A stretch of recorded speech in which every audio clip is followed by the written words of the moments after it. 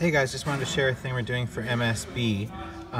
Normally, we have been living all in the same show this whole time, and all the scenes live here in our show. But just for MSB, I want to do another thing where MSB actually gets its own show file. So that's the one that's opened now, and I have the one scene being the kind of home base scene that we're going to start using for rehearsals.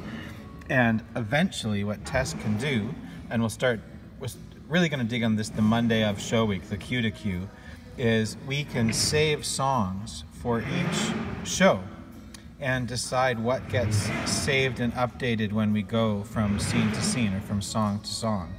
So each song will get its own scene, maybe even speech moments between scenes too. We'll see how we use all of that.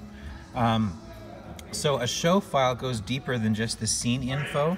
The show file includes, in this board, how many stereo channels versus mono channels there are, the way things are actually patched, even how many different mono aux buses and stereo aux buses and matrices and all those things there are, because you can actually change that configuration in the DLive.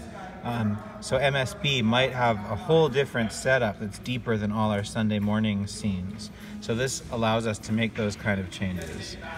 So with this whole show file being changed, not only do you save scenes, but what we'll do at the end of MSB rehearsals is overwrite our existing MSB scene and then go to the NLCC November scene and recall it. And when we recall it, it'll bring everything back to what we're used to on Sunday mornings.